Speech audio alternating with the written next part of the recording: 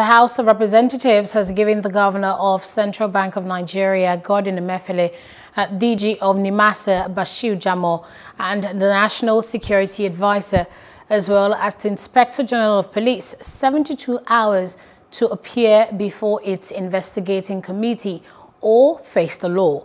This comes after the agencies failed to appear or formally send a representative to defend their roles in the ongoing probe into the management of recovered loots, movable and immovable from 2002 to 2020.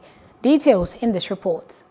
The hearing was meant to uncover the many frauds which have characterized recovered loots from 2002 to 2020. But the absence of all key invitees has stalled the hearing.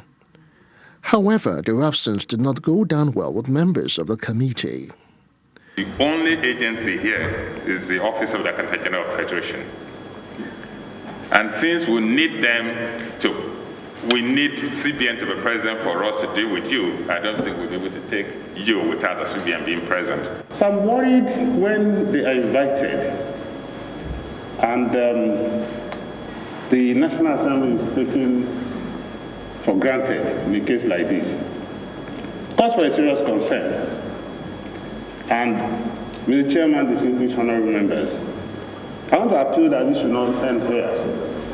If it amounts to raising them on the floor of the House, we should shut down the National Assembly. A motion was moved and passed by members, giving the errant chief executives 72 hours to appear before the committee or face the threat of invoking its constitutional powers against them. None of us always compromise our legislative duties. That's why we're here. And if they are not here and they refuse to send letters on to appeal, that we'll give another 72 hours.